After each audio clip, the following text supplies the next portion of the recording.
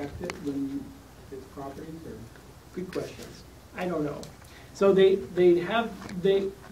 are able to make really standard, in the lab, if you're very careful, you can get specific materials outcomes.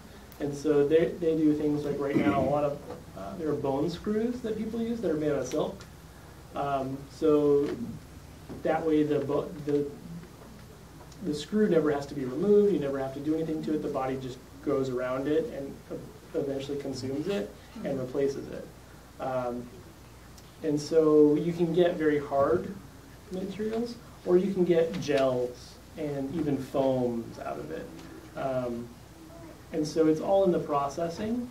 And then if you want to get a specific, one of the tricky parts with 3D printing and with any sort of DIY materials creation is the material property that you get may have a variance. It's not always the strongest. It may have a difference one way or another.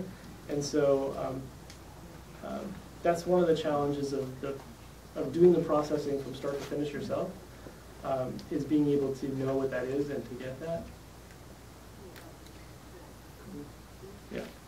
So just trying to go back and think of the advantages of this over other sorts of substrates. And it sounds like one of them that you mentioned that's really cool is its compatibility with human tissues or otherwise. Like it can be, our bodies won't reject it in the same way that they would other kinds of plastics or something like that. Is that one of the advantages? Yeah, so it's totally bio-friendly. Mm-hmm. So it can go into your skin, it can go. Now, those are all things that people are doing right now, and I think that's cool. One of the big advantages, I think, for sort of a DIY thing, and why I'm excited about it, is because it allows us to bring biology into making things. Mm-hmm. So nowhere, like making this enzyme activated is, it'd be hard to imagine how to do that in another way. You might be able to affix an enzyme to a surface and do like a surface coating, but to actually have the material be impregnated with an enzyme is interesting. So there is, right. and that's the way that life actually does a lot of materials. So in the oyster stomach, so when the oyster eats something, it has this kind of like a piece, like a chunk of clear plastic, and it's called the, I don't know what it's called. It's called like the, it's like the crystalline entity, but that's not what it's called. Anyway, it's got a funny name. Oyster cocoon stuff. Yeah, and it just sits there, and it's made out of these enzymes, and so as it wears down, it digests food. And so you could imagine you could almost put like detergent or cleaning enzymes in this and throw it in your washer, and then over time it would just, you wouldn't need to put it in there until that little silk ball disappeared, and that was just naturally done. And so when they're doing that now, those pods and things that you throw in a washer, what's in those? Plastics or what? I mean, little. Yeah, those are plastics and then detergents inside. And so this would be much more environmentally friendly than that. Yeah. That's another advantage then? It is. I mean, I think the biocompatibility of it's an advantage, and the ability to put like active biological material into the silk, because the silk actually stabilizes enzymes. So how do you do that part? How do you put stuff into the silk? You just, in the liquid phase, if this was liquid, you just inject directly in there. And so, and then you mix it up and it's in there. So that's what's nice about this is it's kind of liquid. It's actually a liquid crystal. It's like a thick liquid. And when you inject it in there, whatever you put in there gets organized within the silk. Will it take just about everything? Well, people haven't tried everything. I tried putting diatoms in there, and it didn't really work. So what diatoms, I put ones that, when you go out in the ocean at night and you make a splash and it glows, I really wanted to try and do, so I made like a piece of film, like a plastic, that when you hit it, it would glow. It didn't really work. They were a little bit too big, I think, and also the salt that they were in, and I probably killed them in the process. But, so I think there are limits to what you can do, but definitely people have successfully done lots of different enzymes is on the table. So it conducts electricity? There are ways of doping it so it has it, yeah. So when you add certain things to it, it can conduct electricity. It's optical, so it conducts light very well. Could it stabilize DNA? Like, could you create a little matrix of different genomes and kind of categorize them and have a little library embedded in silk? Yes, you totally could. That would be, that's a crazy idea. That's awesome. So most of the applications medical? I think most of the applications are not medical. That's where all the funding is right now for the labs. For me, one of the things that I'm interested in is in, I don't know exactly what all the applications are, but I think, so for example, I think you could make a knife out of silk, right? So what you do is you would just add, like that's what this, so this makes it harder and stiffer. If you start adding some metals to it, you can get really hardness, and you could have, so a squid beak, if you know a squid beak, have you ever felt a squid beak? So squid are like, they have this beak, or octopus, they have this beak in there, but they're made out of like goo, and their beak is made out of protein too. And their beak actually never has an end, so it's this really, really hard, it's one of the hardest substances in nature, but it's a protein mixed with copper and melanin, and but as the beak goes back into the organ, it just kind of gets softer and softer and softer and softer, and it never really ends. It just kind of becomes more of the octopus. And so having a gradient protein structure, you couldn't do that in another kind of material system, but you could totally do that with silk. So we could make like one edge of the silk is really hard and stiff, and the other edge is super gooey and soft, and it's the same thing. And it's just as flexible on this side and really hard over here. So,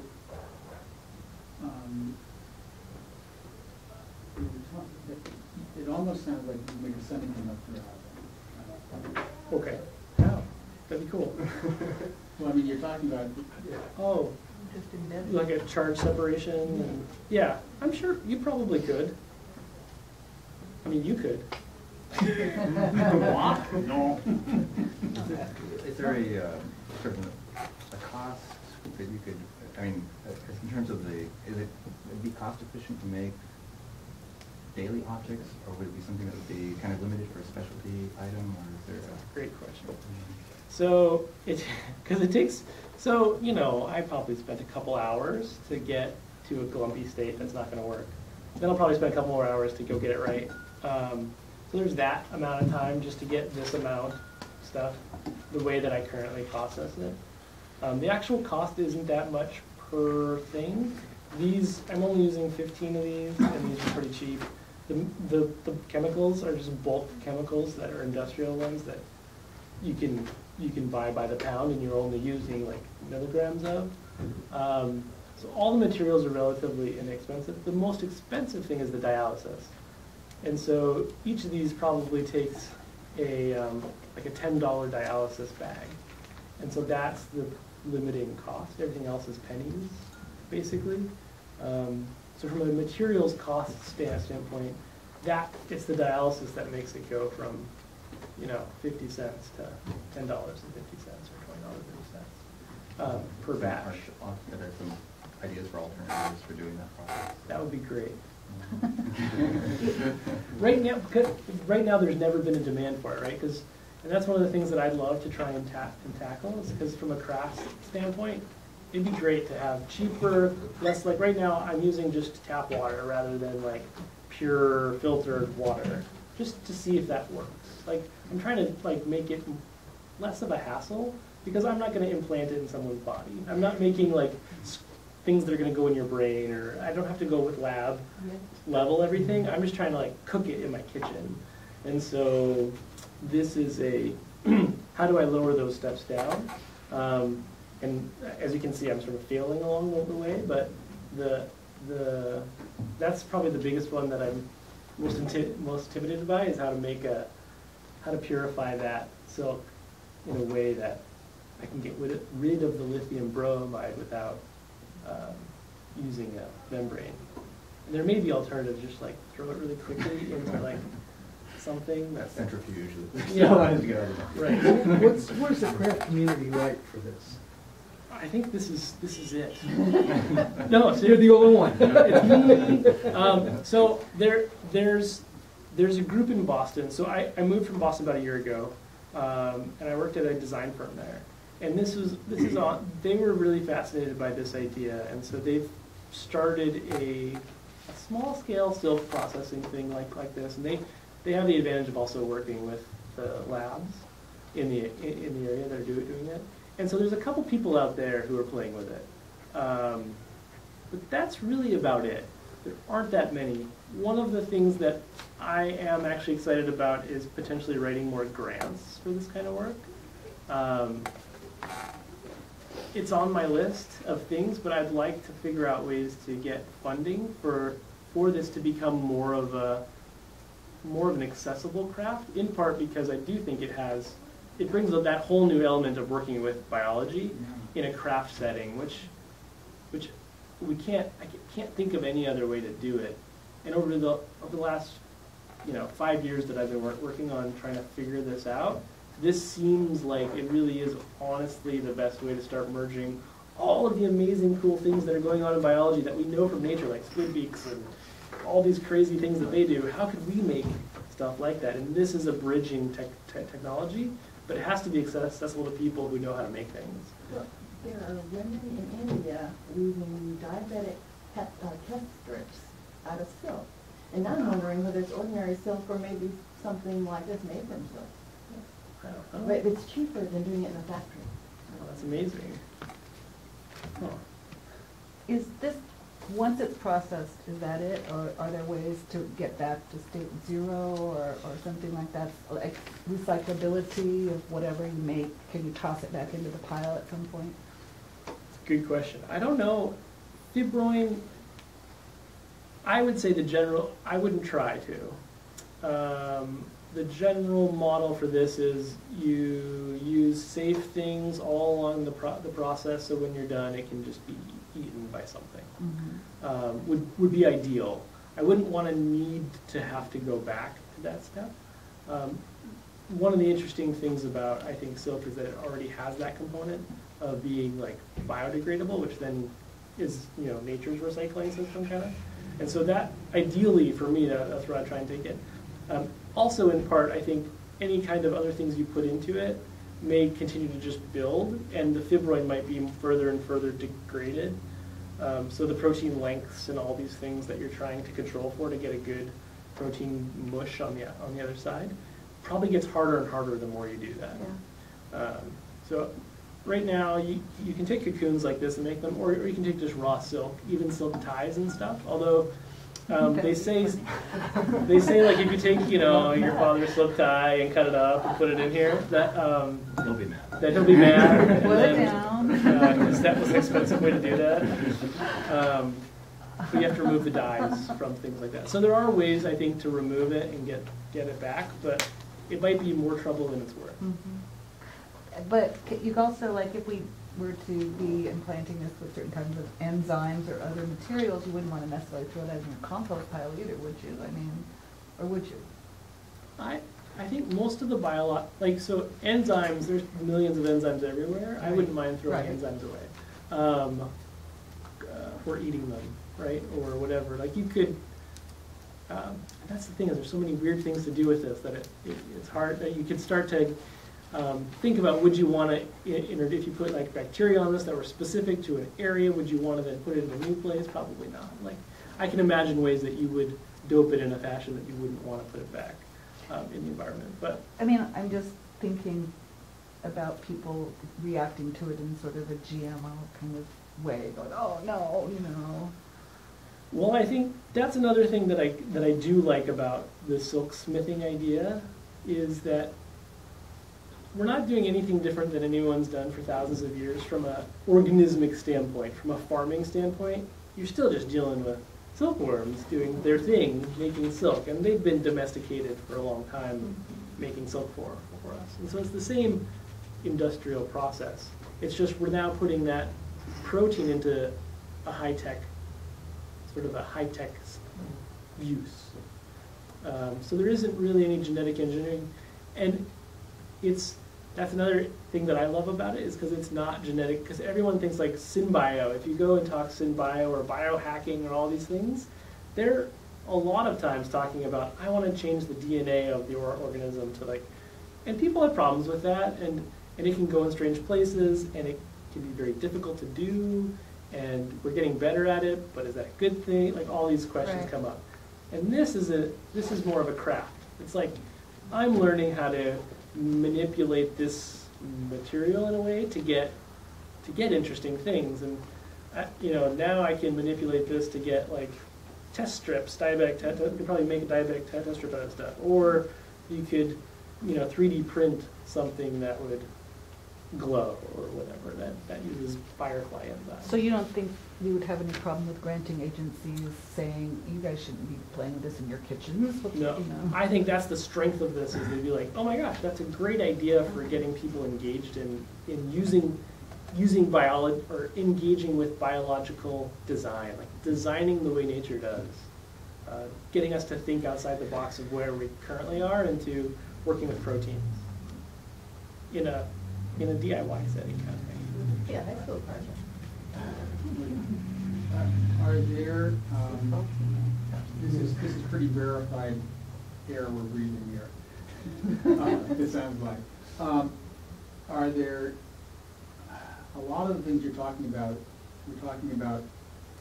I mean, you're mentioning possibilities of taking these proteins and adding them to such and such.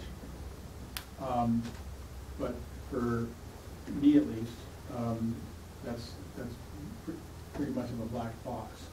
Are there, now, I've read books on the subject.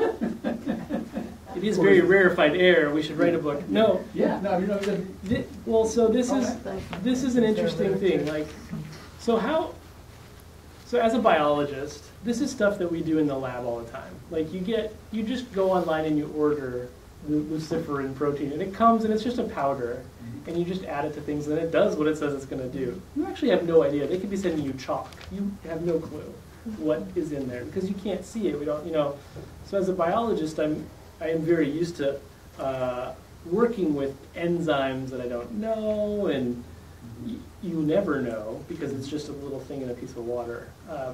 And so for me, this has always felt very accessible, but I don't know how accessible the actual processing is to other people. Or when if I gave you a bunch of silk goop, like, what would you do with it? Like, could you, the first thing to do is just pour it on the table and let it dry and see what happens, I think, is what I did. And I was like, oh, that's cool, it's drying now, this thing, right?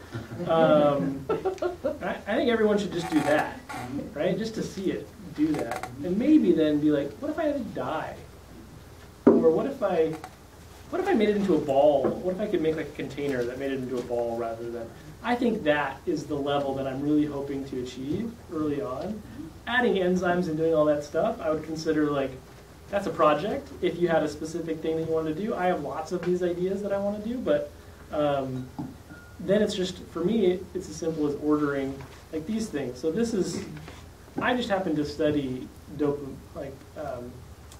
melanin, so your skin, all the pigmentation, and most animals on Earth use melanin.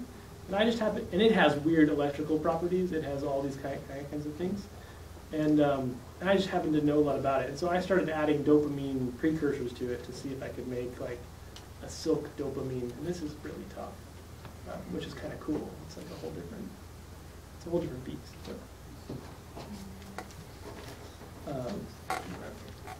You broke it. No, the middle part. Just stuff. elderly stuff. Yeah, middle part stuff. That's like another question, the strength of it. Do you know any sense if it's going to be stronger as a sheet or as a woven fabric? Or does it have properties that would actually benefit from being woven or different sort of arrangements like that? I don't know. I think one of the things that's interesting is you can control that. You can control how strong it is, and you can control on scales that you couldn't control otherwise. So with this, we could, theoretically when you're doing it, you could add melanin, which would basically it bonds differently, and it creates bonding in this direction as well as in this direction. So it starts to become a lot tougher. And so in that case, when you do that, and then you made a fiber out of it, it would be a surprisingly tough fiber. More than just using like this, just a normal one. Or if you added, they were really excited about shrilk because by adding the shrimp shell protein, it made it a lot tougher than just the silk alone. And it seemed to be really easy to do. And so things like that, you can start to control and do. It sounds like what might be a good thing to do too is maybe just to get a partnership with someone at the UW who does like materials testing, and or a local university, and just to have send them little samples of things that people want to make, and be like, how tough are all these things? Or just go over there in the boat and try it ourselves. But like, just to pull them.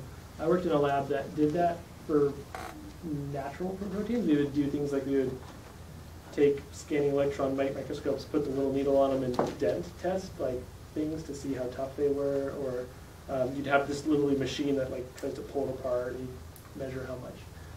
So most materials labs have that equipment, and they're usually pretty happy to like, yeah, bring it in. Let's just put it in there because that's what they do. They just get a kick out of that. So. From any of this, can you get something that's kind of more elastic, or is it?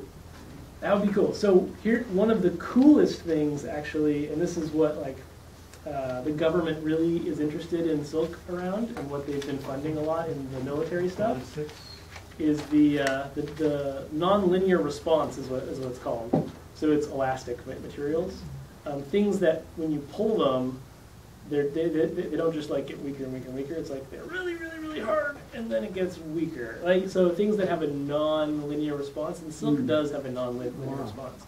And so that's one of the things that is unique. It's kind of unique to natural materials that synthetic materials have a really hard time doing. And so silk processing, I don't know if you made a fiber out of this. I don't know if this still has the right structure to have that linear response. I think you could probably, it has a better chance of it. So I know like cartilage, and I'm getting really into the weeds here, but cartilage, if you ever opened up someone's knee, which I recommend you don't do, and cut cartilage, it would actually explode. It would blow up because it's under pressure, and in that pressure, it's trying to like push out, and it's got a membrane that's like keeping it in, and so cartilage has this sort of structure of being this tensile material that's already in this nonlinear strain, and so it's really good cushioning. We just haven't been able to make anything like that at all.